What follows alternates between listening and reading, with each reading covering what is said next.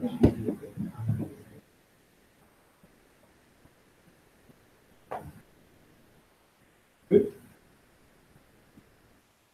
As it is.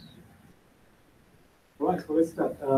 Good morning, ladies and gentlemen. For those of you who don't know me, my name is Rohan Wickramasuri. I'm a senior research fellow here at Smart Infrastructure. It's my great pleasure today to welcome you all to this seminar given by Senior Professor Pascal Perez. I could talk at length about Pascal and his inspiring work here at Smart, but because it needs to be showed, I prepared his bio that I will read out now. So Senior Professor Pascal Perez is a world leader in participatory modeling of complex systems. He is a co-editor of Complex Science for a Complex World, Exploring Human Ecosystems with Agents, published by ANU Press. Before joining the University of Wollongong, he has been a team lead at CSIRO and as an associate professor at the Australian National University. Senior Professor Pascal Perez has 30 years experience working in Southeast Asia, Western Africa, Pacific Islands countries, and Australia. He's also serving on Urban Growth New South Wales University Roundtable as JW representative and on the Australian Urban Research Infrastructure Network's National Academic Committee. More recently, Professor Perez was invited to join the Infrastructure Data Collection and Dissemination Steering Committee set up by Minister Paul Fletcher.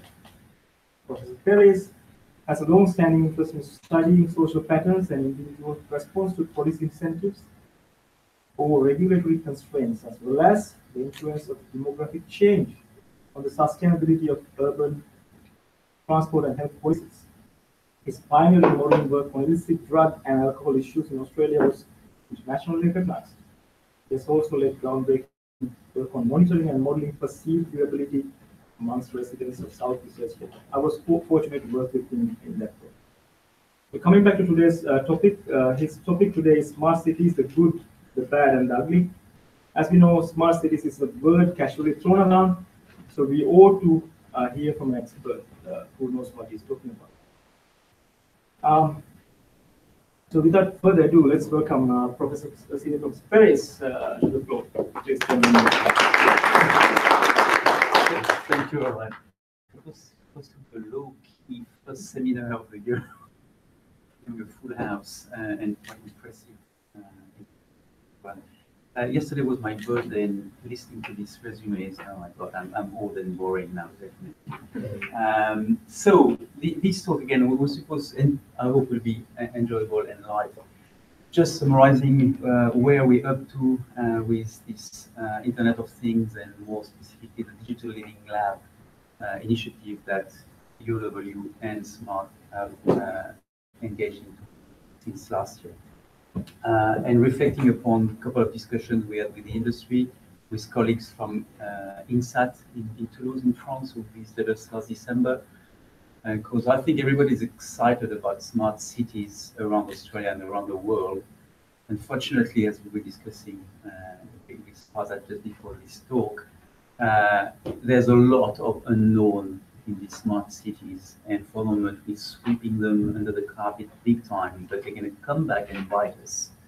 So it's probably up to us researchers to have a look at these issues, engage with the industry and with the users and clients, warn them about these issues, and probably try to find solutions. And there's plenty of young people in this room who are already working on these solutions. So bear with me. Yes. Okay, so a few figures. You've seen these things before if you're a little bit into IoT and smart cities. It's happening. You know, it's not an if issue, it's a when we're going to be totally invaded, our privacy will be invaded by these smart objects. These are Cisco figures, pretty well, pretty well known ones. Yes. From 2017 last year. So in 2005, we had 5 billion connected objects at large, and mainly the mobile devices we all know. And the really smart things, these little sensors that work on a battery, they were just 0.5 billion only. So a small proportion of the whole thing. If you step forward nearly where we are now, so figures are probably around 20 billion of these connected objects in total. Again, a lot of these mobile devices, but more and more of these really smart objects, the new generation. Projection from Cisco, by 2030, we're going to have 50 billion of these connected objects, and 40 billion will be made of this new generation of things, connected ones. Whether they're going to be smart, question mark, but they're going to be connected. Okay? In the same time, interestingly enough, this is the growth of the population from 6 billion, 7 billion, 8 billion. So it means they're going to have more and more of these things per capita in the world. So from probably on average now, at the moment it's 4 per capita. In 2030 it's going to be probably 20 or 20 per head, and kids included. So that's the scary part of it. Now, it had to be live, so, and I love this movie. So we're going to see these guys again and again, the good, the bad, and the ugly. So what's the good about smart cities and Internet of Things applied to smart cities? Well, first it's some kind of, in theory, a Lego block game. You've got these little objects there. They can be asset trackers, gas monitors, water meters. You've heard about them and you've seen them on TV. They talk to something that's called a gateway, so it's an emitter receiver that gets all this information. I'm here, temperature, water level. Get all this flow of data into the cloud, the magic cloud, white magic, most of the time. And then this information, because the data here is pure data, has somehow to be transformed into information, is processed by backend applications. In theory, it's very simple, and in theory, everybody can do it. And we've got people here, researchers, who are already being able to implement this kind of environment end-to-end. Okay, so you can do it. It's back to the old time of first generation of individual computers. You were like myself, or if you're old enough, you were hacking your own computer. You were buying spare parts. You're not going to JB Hi-Fi to buy it very cheap. No, you're doing it yourself. And most of the time, you're doing a poor job at it. But that was the fun. That's the same. But in this case, it can be for the whole city. So that's good. What's even better, and why it is so disruptive for the one, probably most of the people in this room know what I'm talking about. It's a bit boring for you guys, but just reminding everyone about the basics of why this IoT is so special. Why can't we do all this with mobile phones? Okay, we've got 3G, 4G, 5G, and these phones are becoming more and more powerful. Well, first is because IoT, as it stands, especially the application for smart cities, uses a wideband between 800 and 900 megahertz, which is non-licensed around the world. So basically, it's not a telco wideband. Anybody can piggyback on it and do something with it. It's not regulated yet. Because it's not commercial, you don't have to pay a fee. Okay, you don't have to subscribe to something. You can do whatever you want. It's long range because this is low frequency. If you go back to your lessons in physics at school, long wave travels long distances.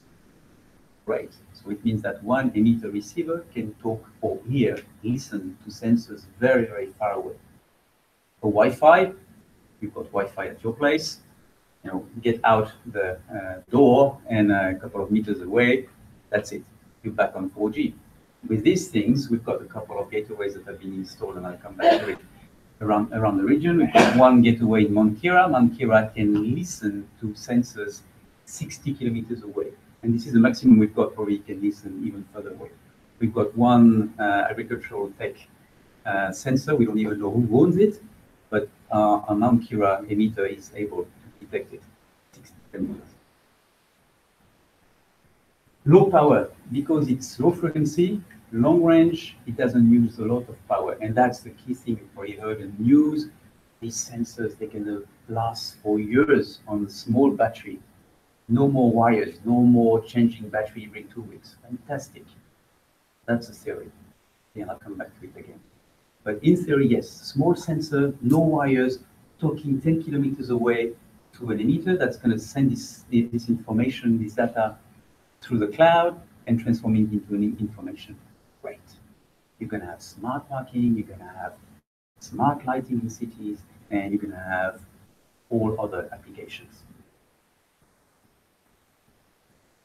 Low cost by definition, you don't have to pay for anything. Small batteries, small sensors, or everything's cheap. Two things we have to remember about IoT. Latency first. Latency is the time for the signal to be received and processed. It's much, much slower than your 3G, 4G, and even 5G signal, okay? So remember that it's going to be slower. So if you want to send things every millisecond, you might have a trouble there. Most of the applications for the moment, they don't really care about that. And this is for a certain class of these sensors, and I won't go into it. The key killer here, and is Tanya in the room? No. We used to joke with it, but why did we call this bloody thing Internet of Things when you cannot download Netflix movies with this bloody thing? Because the packet of information you can send are very small. It's a long wave, a slow wave, and it only transmits small packets of information. Okay, around 122 bytes. And again, there's a lot of discussion in the industry, but that's it. So temperature, I'm here, water level, that's it. Nothing more, nothing less. But you can do a lot of things with that. So that's all the good things. Now let's talk about the bad things about the implementation of IoT for smart cities in particular. That's one of these brochure from councils in particular in Australia on their website. And I've picked on City of Adelaide, but don't get me wrong, I'm not just pointing at them. I think they've done a good job with their strategy for smart cities. Just the graph itself, which is emblematic of all the other graphs you can see around the world about smart cities.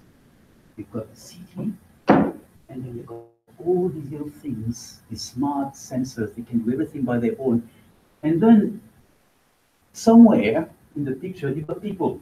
In here, you can even have trees. That's why I love this one.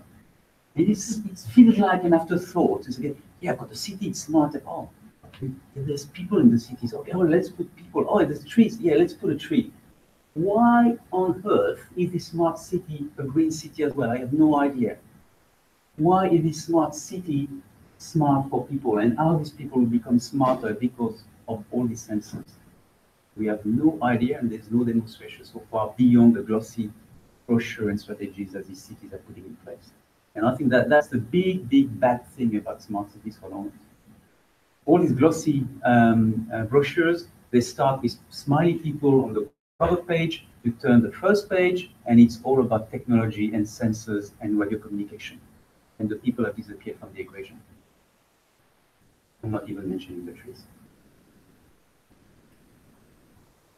Another bad thing, I think, which is totally related, of course, to my first point, when you start forgetting people from day one, well, there's no surprise when you sense, like City of Melbourne did a couple of years ago, surveys, questionnaires to people around the city, say, well, are you excited about the smart city strategy and implementation in Melbourne? And nearly no one answers the questionnaire. And the only ones who answered basically was, for 90% of them, a big question mark, saying, we don't even know what you're talking about. And to be fair, there were the people from the city council who were mentioning that, say, guys, we've got something wrong because we cannot engage with our communities. They don't even understand what we're talking about and what we're doing in the streets and part of the city. And if you reflect upon it, and don't get these figures as you know, really safe figures, it's just my personal estimates. But in Australia, at least, I do consider that when you read again on websites, in magazines, when you hear radio or watch TV about smart cities, it's always about livability. Smart cities will improve our quality of life, will improve livability in cities. So people, when you ask them, and in the US, they've done some surveys, say, when you think about smart city, what do you think you want out of it? And there's a beautiful survey from, I think it was Cisco, he did 2 years ago. Top of the shelf, I want a smart watch and a Fitbit. That's for them, that's the smart city concept. Okay. See? A smart car, number 2. And then you've got all the smart appliances within the house. Okay? And if you do the same in Australia, I'm pretty sure we're going to end up with the same kind of results. And really, the smart city application, they come very, very far away in the ranking of the people about what they want and what they think is about. What's happening in our cities for the moment, it's all about smart meters, smart parking, and I love this one, smart street lighting. Who the hell is going to tell me in this room how a smart street lighting will improve the quality of life of people in one city? It might. Don't get me wrong, it might indirectly. But directly, how can we convince the residents, the citizens of these cities, that this is going to be beneficial to them? I know it's going to be beneficial too. Okay? The people who are putting them in place, but not the citizens so far. So we're doing this, and people are seeing that. Guess what? There's a little bit of a disconnect. And for the moment, I can't see how we can call this a revolution, because for me, being French, and every 14th of July, celebrate the revolution, revolution starts and ends with people. And for the moment, the bloody revolution we're talking about as a smart city starts and ends with sensors. It won't work. You thought it was bad. Stay with me. Okay, the ugly part of it. That's more or less by 2 years ago, I think the landscape hasn't changed very much. All the so-called standards in terms of radio communication that support the Internet of Things in cities for the moment. Just remember that in an IoT environment for a smart city, you've got the sensors, you've got your gateways or your base station, that's the radio communication part of it, because 4G, you've got your cloud solution to send your data into, and then you've got your backend application. So here we're talking only one component of it, the radio communication aspect. Only for that, you've got for the moment around the world roughly between 14 and 16 standards for radio communication. You've heard about Sigfox. You, of course, I hope, know about LoRaWAN in this region, because we've implemented a network. There's also narrowband IoT coming in. There's Cat-M1 that Telstra has been advocating for the last 2 years. And some of them are licensed, so you have to pay a subscription to the telcos. Other ones are still in the non-commercial waveband. The problem you've got here is that most of these so-called standards don't talk to each other. So if in a city, for the moment, as it is the case in Hong Kong, you've got Sigfox and LoRaWAN, good luck, because they don't talk to each other. And nobody is in a hurry to have them talk to each other, because there's too much commercial interest in keeping them apart. So that's the ugly one. There are some attempts from the telcos, so don't make me say that the telcos are really the bad and ugly ones in the system. So especially in Europe, telcos are conscious of the problem and they try to fix it. And they fix it with whomever wants. So Cisco Europe is talking to Dutch Telecom, France Telecom, Orange, in order to try to get a standard, and they make some good progress on it, called one M2M. Problem is that it's a commercial standard, so it tends to be encapsulated very quickly in the platform that these telcos are developing, but at least they try to have these things talking together. So basically, any sensor that could talk to a France Telecom solution should be able one day to talk to an Orange or a Dutch Telecom or a Cisco solution. Okay. And I'll come back to the standard.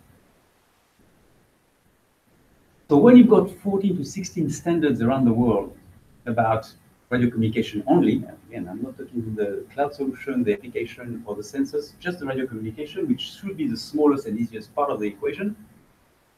I'm not talking about standards. When I've got 14 of them, it's not a standard. It's whatever you want to call them in English or in French, it's not a standard to me. Standard, there's one standard, not 14. And that's the situation roughly. If you, anywhere around Australia, you've got a city where you would have a narrowband IoT network. So here are all the smart devices. Here are some of these gateways. So getting this information from these little smart sensors, and then you've got your application getting this information through the cloud, for example. And then it happens that in your city you've got a Sigfox network as well. And then you've got a LoRaWAN network. 3 different networks, 3 different gateways, as you have for 3G, 4G for the moment. You've got your Vodafone and your Telstra and your whatever else. Yes?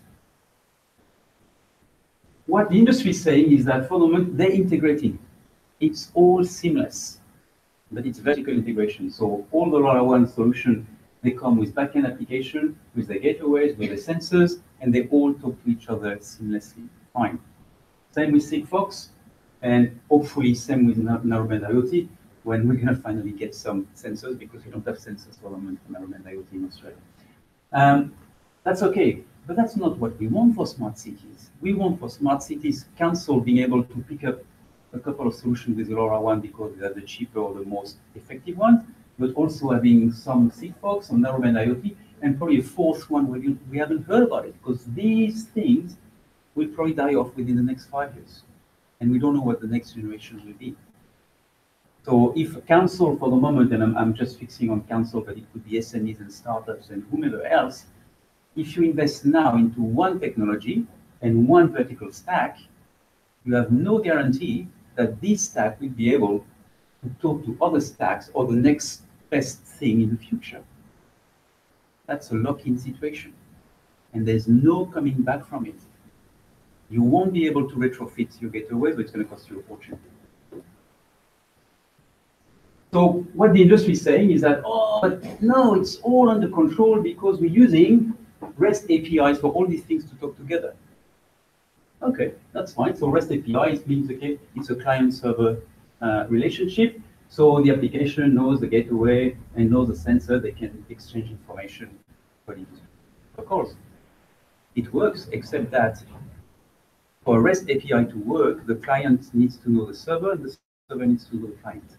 Everything has to be known. So within the vertical stack, it works. There's some cases where between the vertical things, because you're sharing enough information, you might know what the sensors are about and how they're structured, and you can grab information from this application. Not very often, but many cases, there's no way your application here using narrowband IoT will be able to discover something it doesn't know, which for smart city is the key. We want an application in the backend say, tell me where are all the temperature sensors in the city? Tell me where are all the water quality sensors in the city, regardless of the radio communication sensor. I'm sorry. From a user perspective, this shouldn't be the structuring factor. The structuring factor would be what type of sensor I have and what type of application. And for the moment, what we call in smart cities is the fact that this component here is imposing the rule of the game to everyone else. If this was not enough, there's another big thing we tend to sweep under the carpet is, you've probably heard that, not only these IoT, they're cheap, they've got a long range, and it's going to be fantastic, but also you're going to be able to hook on thousands and tens of thousands of sensors to one gateway. So very cost efficient in terms of upscaling. I'm sorry, we've got no studies whatsoever around the world except few ones in the US. In the real world, not in the lab. In the lab, we've got plenty of studies in the lab with a couple of sensors. We have no studies for the moment telling us from a practical perspective how many sensors you can really hook onto a network or one gateway in real time. And the few studies that came out from the US for the moment are not good news. So when a radio communication system said, oh, you're going to be able to install, let's say, 2,000 sensors talking to this gateway at the same time, well, reality proved that actually, as soon as you reach 200, you start to have a problem. And I won't enter detail of the radio communication process, but for simple radio communication process called ALOA, yeah, when you've got 200 sensors hitting your gateway at the same time, in exactly the same time, you start to fall down. And this is the kind of study that our colleagues from INSAT in Toulouse have started looking at. And this is purely theoretical for them because, again, we don't have the real world experimental design to test that. At least the telcos might have them, but it's not public information yet. if you look at that, it's just from a simulation model looking at, depending on the number of devices attacking a gateway, the throughput, so how much information you can pass on into the system. Don't really look at the formal values here, but just look at that. So this is when you want one sensor to talk to one gateway only. This means that you don't try to triangulate to know where this sensor is located. You just want to send information, water level, water level, water level, and this is my ID. This is the kind of shape you're going to get. So the more sensors you're going to get past a threshold point, then your throughput comes down, back to what I was saying. And the more you're going to try to put, the more collapse and the faster the collapse is. Now, if you try to triangulate, this is something that the industry is saying that one day you're going to be able to triangulate moving parts with these smart devices. Well, if you want to have one device, again, this is purely theoretical, trying to attack 3 gateways in order to be able to triangulate by definition, this is the kind of throughput you've got. And again, you've got this collapse as soon as you've got too many devices. This is just theoretical, this is just a simulation. We have no idea in the reality when you're going to have thousands and thousands of gateways and hundreds of thousands, if not billions, of these sensors, what's going to happen. If you're not scared now, I'm not sure what I can do. Okay, that was just to scare you off. Now, there's a couple of ways forward, and I hope that the University of Wollongong and the Smart Infrastructure Facility will contribute to develop these solutions for Wollongong, for the region, and hopefully for Australia. First, let's look at the ugly part of it. That's the one that is probably the most pressing one. So that's what I call the real IoT interoperability. And for the ones who were able to attend the presentation from our colleague, Professor Thierry Monteil last December, they are the forefront of the open source version of this interoperability. I won't make a full course on 1M2M, and his presentation is on our website, so you can download it. But basically what 1M2M tries to do, and again, it's pushed by the telcos around the world, especially in Europe, they try to have a structure where anything is discoverable. So any kind of device across any kind of radio communication system and protocol, across any kind of cloud-based or not cloud-based data handling, and across any kind of application, which are formally registered to the system and follow the 1M2M protocols, they should be able to be discoverable. That's a key thing, to discover, to be able to discover. And you can discover only if you create an ontology to describe things. If you don't do that, you can't do it. So again, a REST API system without an ontology will not help you to discover things. How does it work? Well, again, when you see this, you say, hey, that's the way it should work. Well, for the moment, it doesn't work like that in terms of discoverability. It works only for the vertical stacks I've mentioned. You've got a gateway here, and here you've got the application, the backend application. So through a 1M2M protocol, you would have both registering with each other according to a specific ontology, saying this is who I am and this is how I work, and this is I'm the application, this is what I want. Then you can have all these devices, here it's a smart meter, it can be anything else, registering with the closest gateway. And again, through a specific protocol, a specific ontology, say, this is who I am, I'm a water meter, and this is how I spread my data, this is the kind of security I have, and so on and so forth. And this is the privacy constraints I have. This is totally public data, or this is just for this kind of application that are allowed to get this information through. On the other side, your end user does the same through the same unified protocol, through a subscription process, and then redirect all this information, and the gateways have to know what's going on both sides. This is the only way it can work. And when you've got a new value coming in, that's where the system can seamlessly provide information, your backend information, regardless of where this smart meter is, regardless of who built it, and regardless of what kind of radio communication it uses. Okay, it seems to be perfectly logical. So we can do this for the moment within one radio communication protocol. That's what these people are doing. And see the whole system. Another problem I mentioned, which is the fact that we have no idea in terms of throughput what's going to happen. Well, we need to do the hard work again here.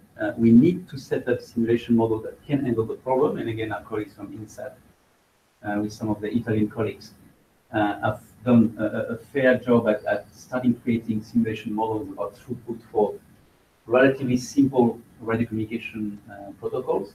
And they're going to try to complexify them as time passes by. What we need to do now is to replicate this in reality.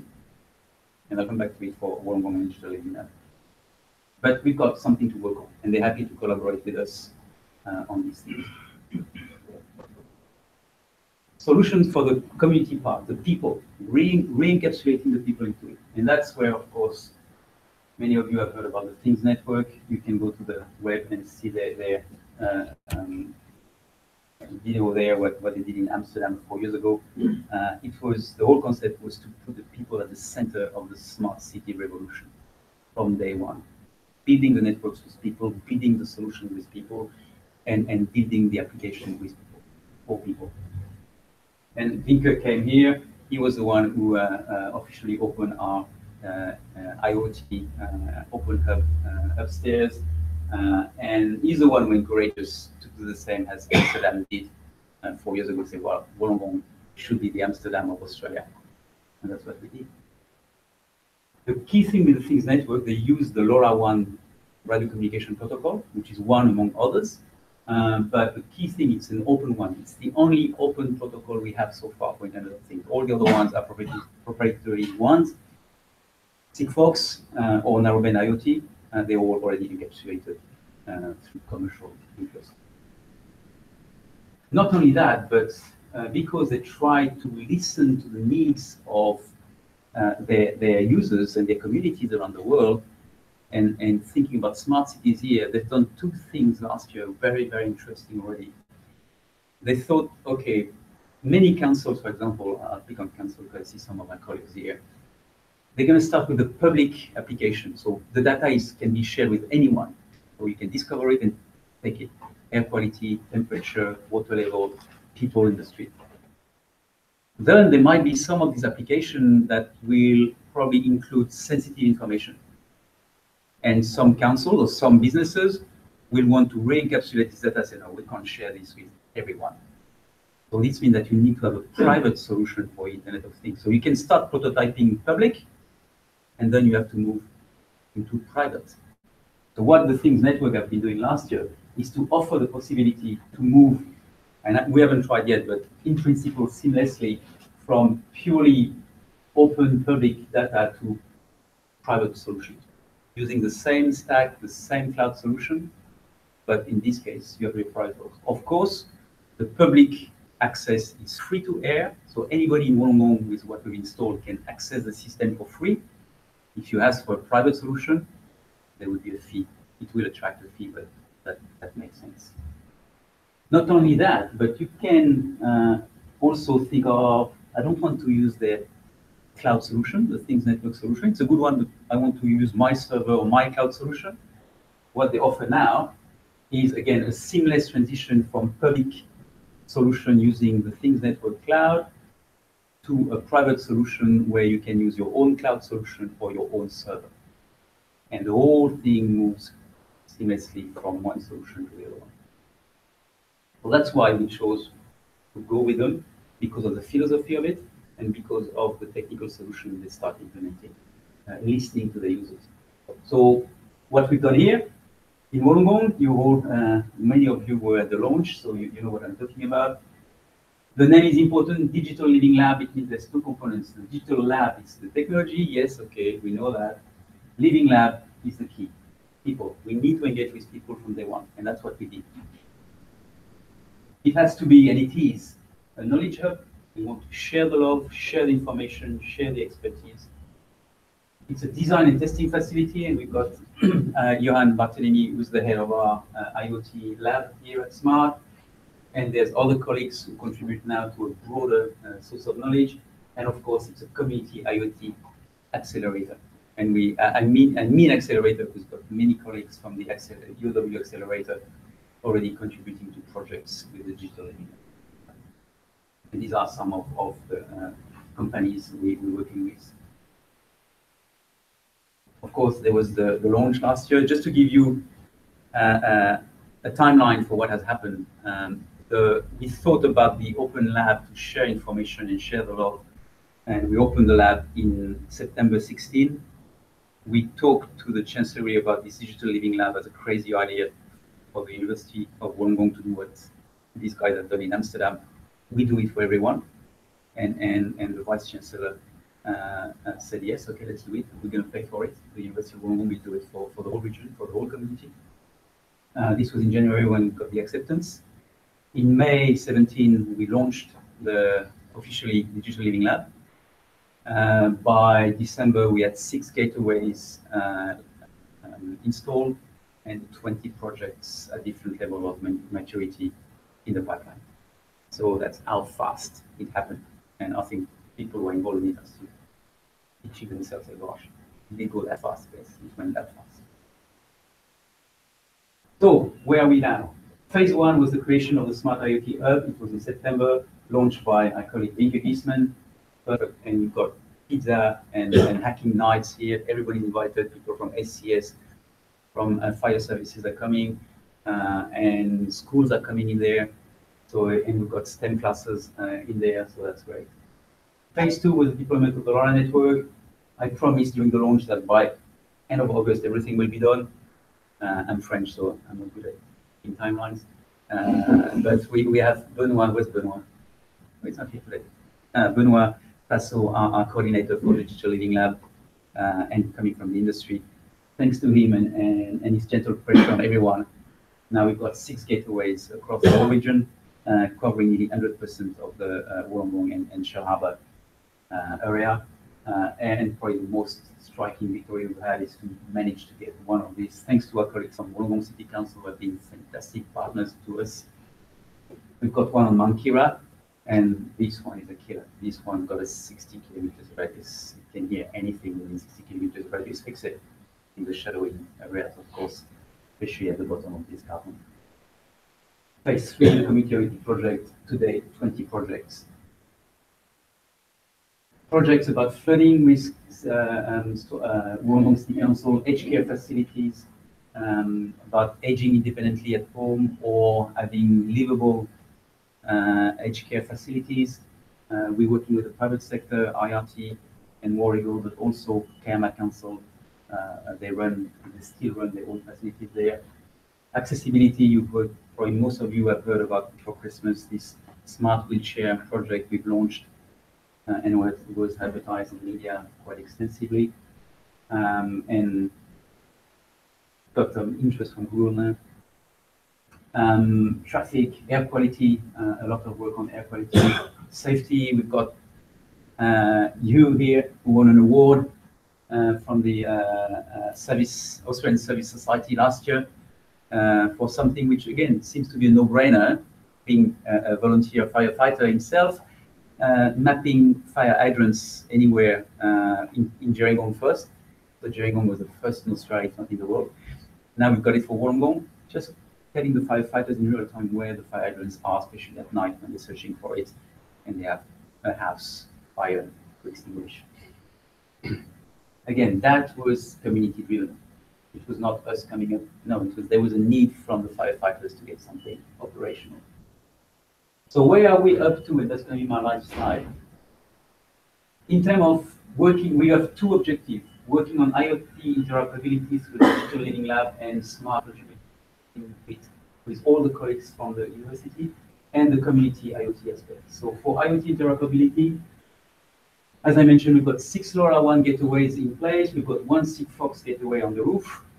And we've got an agreement to use this gateway for public applications as well, not only their own private applications. And we're still negotiating with Vodafone and Telstra. We try to play one against the other. Want to have narrowband IoT being switched on in the region as soon as possible. Why? Because back to my point, we want the SMEs, the startups, the councils, anyone in this region and researchers to be able to try things across these different networks. Capability to prototype and test sensors and gateways. We can build literally a network from scratch here. And Johan has done it already with a small gateway, around gateway. Capability to teach IoT end-to-end design and implementation, and that's where we've got strong interaction with our colleagues from the faculty. Collaboration with INSAT to demonstrate OM2M, so the open source version of it, as soon as possible. So we want to take some of these gateways and start retrofitting them with firmware that would support 1M2M standard to demonstrate the value in doing that, but also pay the cost. There will be a significant transaction cost to do that. And finally, collaboration with INSAT to experiment network throughput. I'm very excited about that one. We've got a network we control. This is our network. So we can start hammering. We can build as many sensors as we want. We can hammer these gateways and try to have real data to measure what's the real throughput of these systems. On the community IoT side, we've got Smart IoT Hub, which is an open space to share information expertise. So if you want to come, if you want your students to come, if you want your colleagues to come, your kids to come, please, it's up here, it's already open and to anyone. Council projects, few examples, and some of them with Wollongong Council here. Smart stormwater, smart parking, smart air quality. SME project, of course, we got this smart beer keg with binary beer. Everybody has heard about that. That's a fantastic success story for the region, for binary beer, but also for the university and the accelerator. Smart wheelchair, again, we had a good exposure last year, and we had a teleconference with them yesterday to move into the next phase. And smart indoor environments with our colleagues from Enviro, again, on the accelerator, on the UW accelerator. By the way, the next project we have is to have this building being finally smart, not capital letters, but small letters, where we're going to equip each room in the smart building with smart sensors. And we're going to display this, hopefully, as soon as possible into a 3D model of the building fed by real-time information. We want the wow factor for you, so and we're going to work with Enviro on that one, and our colleagues on Dedica for the 3D rendering. Community projects, shark detection. That's a fantastic story. A 14 years old kid at the time working with Matthew Berman and developing this shark detection system, and being invited a couple of months later to New York by Amazon Cloud Services to present what they've done, because they couldn't even realize what a 14 years old kid could do with a couple of colleagues from University of England. And this project continues to go now. They try, if I understand correctly, the last funding that we got is to link drone imagery to the app with direct analysis of the images. Smart fire hydrants, I mentioned it. Contribution, also a very important thing for us. And we still think it's part of Digital Living Lab. Digital Living Lab doesn't have to be geographically bounded. You might have heard that University of Wollongong is helping Liverpool City Council with their smart city and suburb project. They've been successful. The Illawarra region was not successful, but Liverpool Council was successful with their bid to the federal government. And the project will be about tracking people in the CBD of Liverpool and also exposure to air pollutant, and see what is the best design of the city center in the future in order not to track individuals. It's not the topic of the project, but tracking how crowd move around in order to have more livable and more healthier city center in the future for Liverpool. That's it for me. That's where we are, and I invite all of you to continue to contribute to the Living Lab in the future. Thank you. Thank you. Questions to Pascal. Pascal, really interesting talk. Really enjoyed it. I missed the first 9.5 minutes. Which is Those are interesting 9.5 minutes. Okay. Somewhat deep question. We use the idea of smart IoT networks and smarter cities. IBM coined the word smarter planets. Great. And then they generalized and said smarter X, where you instantiate X with whatever you like. So one of the interesting things that happened, so they had a progression of interesting buzzwords. So we started with service science, you mentioned that, which was used before. Then they graduated to Smarter Planet and Smarter X, and then they went on to cognitive computing, what's next. I was at IBM for a sabbatical in 10. One of the interesting things I found, and so I want your thoughts on this, they were entirely focused on data logging. So a smarter city for them was one where they would collect lots of data from traffic lights, from water sensors, etc. But the bigger vision was about the idea, and that's how I read it. The bigger vision was to actually optimize, to offer deep decisions with the data being collected. And I asked my IBM colleagues then, what are you doing with this? So where are you going with that aspect of the story? And the answer was, we're pretty busy collecting the data. So we'll get to the good stuff later. I think we never got to this. So I want your thoughts on that aspect of the story. I mean, we obviously can collect lots of interesting data, but when and how are we going to graduate to the idea of offering deep decisions with those kinds of data? You probably know my answer already. I think that, interestingly enough, when you look at the very start of smart city start, there's another slide about when the whole thing started. In 95, 96, that's when MIT Boston, that's coined the term. And when you look at it, it's the collapse, it's really a collapse. It's not a coming together, it's not a fusion, it's a collapse of two totally different concepts. One, which was the concept of smart development for cities, which is coming from new urbanism from the 70s and 80s. So these were a bunch of urban planners, probably the best we've had in this century, rethinking urban planning. And it was all about people and the built environment. There was no technology whatsoever in there, but they were building cities for people, by people, blah, blah, blah. So this was really going up at that time, in the mid-90s. And at the same time, you had these guys at Cisco, IBM, already thinking all this data thing and these sensors and machine learning. How and why, and probably because it was MIT Boston, the two things collapsed together. And that's when smart city came up. So these millions of sensors producing terabytes of data, and you put machine learning on top of it, case is solved, you're going to solve all your problems in your cities. Which was the new urbanism issue. And I think we haven't disentangled this original thing. And that's why we're talking about people, because it's the urbanism thing. But the big driver are these guys who are just after selling, sorry about that, nobody from IBM here, selling servers and selling their machine learning algorithm, final stuff. And as long as us, users and researchers, we don't change the tag, force them to change the tag, we're going to continue more of the same. And we discussed this before. I like machine learning. Some of our guys here are fantastic at doing machine learning. I hate deep learning. Deep learning is nothing more, nothing less than black magic.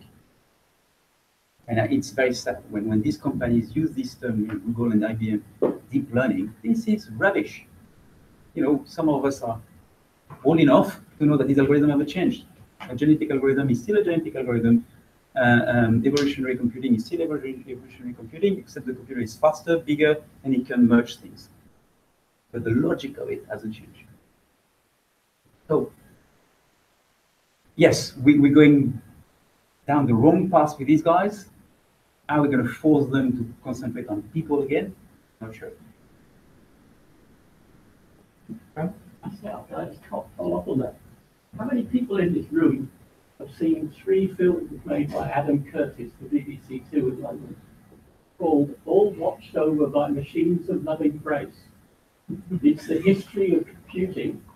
And when we started off with computers in California, it was the great utopian dream that all we had to do was everybody would have a computer, everybody would talk to everybody else, and we'd have this democratic revolution because all this information would be spread through society. What have we got? Google, Amazon. It's been privatized. So we're seeing the same thing, I think, in this situation with IoT, that there will be an enormous move to financialize it and to capture benefits. Private. Yeah, well, yeah, I agree with you, and that's where I mentioned very briefly the smart street lighting. I think for me, this is a Trojan horse. But there will be good application of it. Don't get me wrong. But the way the commercial structuring around this smart street lighting start to creep around the cities in Australia and around the world, it's scary because it's nothing more, nothing less than the private sector trying to get its hands on what's going to be the future blood lines, blood network of the cities in terms of information. So actually, very similar to that, because I like the disconnect that you showed between the narrative that people say and what happens in the show. Because those of us who are old enough to remember, was the narratives about internet, freedom, liberty, we're going to have, we can have empowered people essentially. And the reality, of course, is that the biggest monopolies on the planet. One part of the thing which I think maybe you mentioned very briefly is that there is a sort of amplification of vulnerability happening. We are now more vulnerable than before because this has been amplified, and the barriers, physical barriers that prevented us from being vulnerable, exposed to Ukraine, for example, now is removed. So what would prevent a virus being leaked from NSA, going to somewhere else, causing the shutdown of Wollongong or the water system in Wollongong, things like that. So we are suddenly become more vulnerable than before. So the commercial interests, of course, will create commercial monopolies, but it would amplify our vulnerabilities. So that's a sort of dialogue that I think we should also incorporate. Yeah, and in touch, yeah, a very good point about that. I think neither Willie nor Thomas are here, but they would be the one really talking about this aspect of security. But we had a meeting with them before Christmas to try having the two teams collaborating on security of Internet of Things and smart cities. I'm sorry, but it's not just about security and encryption. I'm talking about the fact that we're creating complex systems which become, if you like, more unreliable. Again, and that's also my point. So we all know that the next step will be edge computing, so spreading the calculation rather than pushing all the humongous amount of data into the cloud. We're going to have the nodes themselves, the devices, the gateways to pre-calculate as many things as possible in order, which makes sense, to send only the useful data, not even yet information, but data, to the cloud and to the application. Well, when you do that, you're creating more entry points in your system for hackers. So by the sheer numbers, yes, this system will be highly vulnerable, regardless of the safety system you can put in place to protect them. But instead of having 2 entry points, you're going to have tens and tens and tens of entry points and physical hardware. So some people say, okay, well, as long as these things, they push temperature, water level, and there will be so many of them, it won't create much of an incentive for hackers to go into the system, disrupt it big time. It's going to need a lot of energy and firepower to do that. But these guys are not stupid. They're knowing what's happening now, that to update these systems, many people around the world are already working on firmware update. And as I mentioned, because of the latency, the system is pretty slow and small packet of information. So sending temperature is pretty fast. And if a hacker gets into it for even 15 minutes, yeah, you're going to get 15 minutes of hacked data, so be it. Updating the firmware on your sensor, your gateway, with the LoRa technology, for example, might take hours to update the whole firmware, because it's going to be small information coming up, dripping down, literally. How much damage can a pretty well-informed hacker, knowing when the firmware will happen, to disrupt the firmware? And in this case, it's going to disrupt the firmware update of thousands and thousands of sensors. That's going to be hell. And it's not if, it's when it's going to happen. We've seen this with automated cars. It took 2 weeks in California for the guys to start literally playing with the system. And I'm not talking about the Volvo car. I took 3,000 cars trial. Within 2 weeks, the guys were into it, just playing with it. So scary, yes. What you say? I just made a comment with this. It seems that business, right, is something that is natural and fundamental. When we look in terms of Facebook and Google, they actually start with a single guy that had an idea, right? So, and then that thing flourishes and say, oh, there is money to be made here. So it's a natural evolution. So the solution is to have something that is good for the community and is good business as well. Otherwise, we will not live. So that is a natural evil. It will happen and has to happen and has to be thought in the same global way. Continuing with this IoT, right? I think the other thing that has to be considered is how that can contribute for a resilient city, right? In terms of adaptation, what that means. So it's not collecting data, but the smart guts to make the city to adapt and to be resilient and to be better in whatever situation, right? It's well beyond, but think in terms of this whole system, just a big topic, but I think that IoT can contribute with that, and we have to put the smarts on that. Yeah, I think, and we've got people from London Council here. I think what we put in the proposal to federal government that hopefully we're going to continue to work upon together, regardless of the result of the bid, on stormwater management, smart stormwater management for London Council is emblematic of what you just said. It's not about the technology, it's about the solution, and we all know that last year was a terrible year in terms of flooding and casualties for London. So I think when we started discussing this months ago, it was okay, let's find a solution. Can IoT help finding a solution in terms of resilience?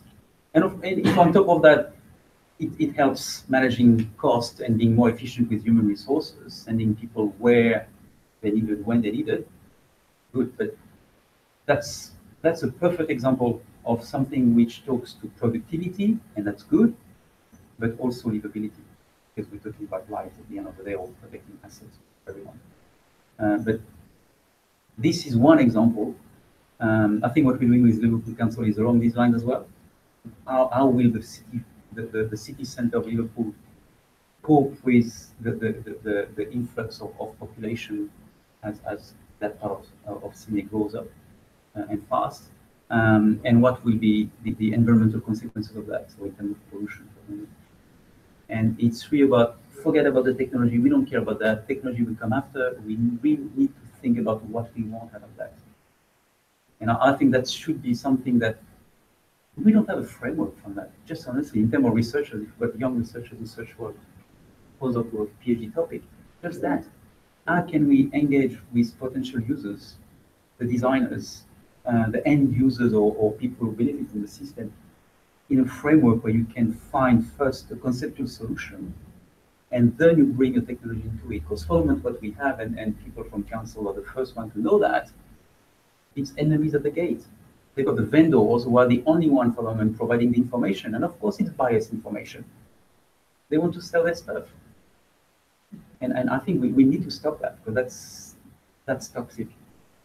And of course it's easy for me to say. We'll take the last question.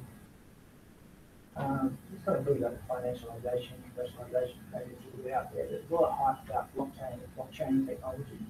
And I'm learning comment on what's happening about digital currency or decentralized. Well, there are two aspects of blockchain for IoT which is interesting. One is security. Can we use it to guarantee an exchange of information which will be safer? The other one, I don't know if you saw, there was an article, the Things Network's got their own international workshop this week, and we've got our colleague Rodney Clark attending the workshop, but Vinke Giesman, the founder, released an online newspaper released an interview with Vinke Giesman, and they're looking at, so they don't call it Bitcoin, unique ICO, I can't remember what, a funding mechanism, peer-to-peer, within the system. So if I need a lot of information from you, but you don't need much information from me, there would be some kind of monetized transaction that would use a a blockchain principle and a Bitcoin kind of concept, but within the things network communities, which are nearly 500 around the world now. So that's the kind of thing creeping into the Internet of Things now. The security aspect and the peer-to-peer crowdfunding of the system. Because the problem with the Things Network, they grow so fast and they still keep, and I love them for that, because they could make heaps of money out of it, honestly. They keep this thing, no, it's community oriented and we want that. But having this peer-to-peer mechanism, they could fund the extension and the improvement of the whole system. So that's a very, very interesting question and very exciting times for that. Yeah, to add to that point, I'm seeing actually these two technologies are converging now with IoT and blockchain. There are upcoming projects taking a moment. There is a company I believe called IOTA. Yeah, exactly. Yeah. There are a few companies like that. So, Yeah. so I'm sure Pascal will be around. With the limitation of blockchain, I was with an Israeli colleague a couple of months ago in a conference in Europe, and he gave a fantastic presentation on blockchain for internet, not for IoT. And he was saying, it's all good, it works, except upscaling. We've got massive problem with upscaling now. But in terms of security, we haven't solved the whole problem, because now the hackers, they know that the two weak points in the process are the entry point and the exit point. So they don't try to get into the blockchain. They know it's far too expensive in terms of efforts. They just look at the mobile phone of the guy and how many guys store their blockchain, Bitcoin passwords on their mobile phone. And that's how the 15 million Bitcoin have been slowly taken out of the system. Just reading Well, the I hope mobile. you memorize it, because if you get it, it's gone forever. There you go, your money. But again, so there's always the black swan coming, which is good for us, I guess, researchers. But I think that's all the time we have for today. Thank you very much for coming.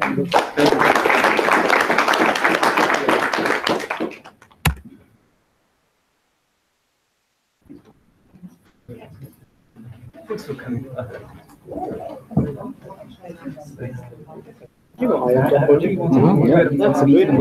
the first time we sit down together. How did you view this? How did it go? Let's turn this off. Yeah, it's good.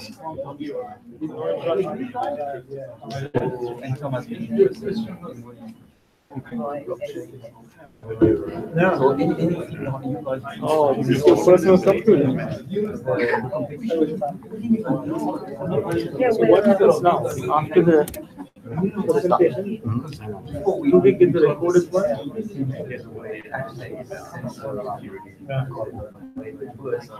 He takes one